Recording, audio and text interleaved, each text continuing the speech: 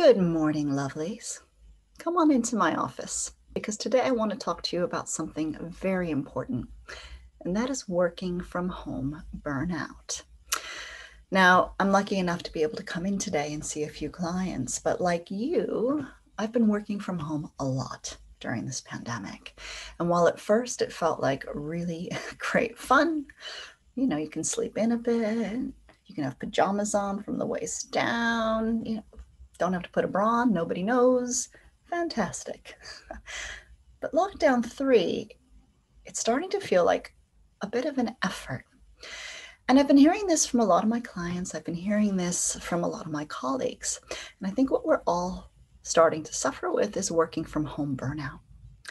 So I want to talk to you today about what it is and some simple steps you can take to protect yourself from it. So first of all, what is working from home burnout? You know that you're experiencing burnout if you're starting to feel more exhausted, where the idea of going to work, getting online, doing the things that you need to do feels like a huge effort, even when they're just simple tasks, sometimes things that you would have just been able to do without thinking. Now the idea of them is just like, how am I going to do it? Or I just can't do it. A sense of overwhelm. You might also be experiencing this if you're just exhausted, if you feel a bit detached from your work, less passionate than you used to, not getting that sense of joy that maybe you got from doing your work, a sense of accomplishment at the end of a day. You may be feeling a little bit more scattered. Work just doesn't feel as good as it did. And if you're having any of these feelings, then you might be struggling with working from home burnout. And working from home can very quickly lead to burnout. And that's because there's no clear separation between your work life and your home life. And then when there are no boundaries between these distinct spheres of life, your work life starts to bleed into all other areas. It bleeds into your relationships. It bleeds into your leisure time. It bleeds into your self-care time. And this is no good for our mental health. So it's little wonder that if it's work, work, work, that you're bound to burn out, and very, very quickly. So what are some things that you can do to try and avoid working from home burnout? The most important thing that you need to do is to create and maintain clear boundaries between your work life and your home life. Now, this isn't easy when you're working from home, but what it means is creating times that are just for work, primarily for work. It means not nipping out to do the dishes between calls. It means not running a load of laundry. It means ignoring the Amazon person at the door. Yeah, because you get distracted from work. You become off task and it takes time to get back on task. You're not mindful and intentional about what it is you're doing. And it gives you much less pleasure. It gives you much less a sense of satisfaction and completion from what you're doing. So you need to have protected work time. And at the same time, you need to have protected leisure time, protected relationship time. So this means scheduling in your exercise, scheduling in your hobbies, your leisure time, and even creating protected time for your most important relationships.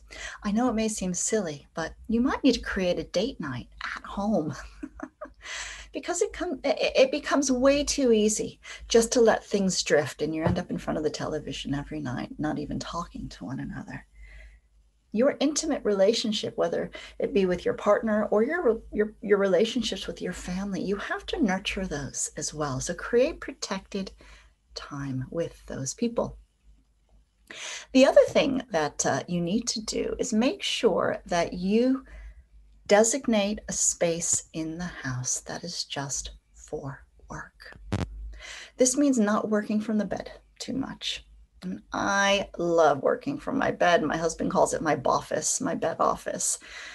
But it really has led me to feel quite burnt out, and I've stopped doing it because the bedroom is for sleep and it's for sex. It's not for work. So protect that space or else it will start to creep into your ability to sleep and it will start erasing intimacy from your life. And you don't want that because you're going to get burnt out. So protect that space. I use my dining room table. I know that in smaller houses, you can't always have a home office. That's okay. I use my dining room table, but at the end of the day, close everything up and clear the table that you're using and return it to the function that it serves in your house. Because if I didn't clear the dining room table, then I probably wouldn't eat with my kids, because it'd be easy to say, oh, just go watch telly, or do whatever you want. We'll eat separately. Protect those spaces, protect your home life. Yeah. So try and find a designated space that isn't the bedroom and clear that space at the end of the day if it has a dual purpose. One other suggestion I have is to create some clear boundaries with your work colleagues. If you work 9 to 5, don't answer emails after this. Turn off your notifications on your phone, because it's just too tempting to grab that phone. Ooh, what's happening there? It takes attention away from your kids, from your partner, or from whatever else that you're trying to do, your hobby, your cooking. You can't immerse yourself in other tasks if you're constantly being drawn away to your phone. So after work hours, turn those notifications off. Ask your work colleagues to politely ask them to just respect your working hours. And if you work part-time, just make sure that you put that in your signature, what your working hours are. It'll make it less likely that people will bother you after that time. So those are my tips to keeping yourself safe, to protecting your time outside of work, and helping you prevent working from home burnout. I hope that they're helpful for you. I'm certainly going to try and be disciplined and do this so I don't lose passion in my own work. And I'm feeling hopeful that we are getting somewhere with this. This will not be forever. Got my vaccine yesterday, and as I said, I'm feeling hopeful. So hang on in there. We'll get through this together. And until next time, take care of yourselves. Bye.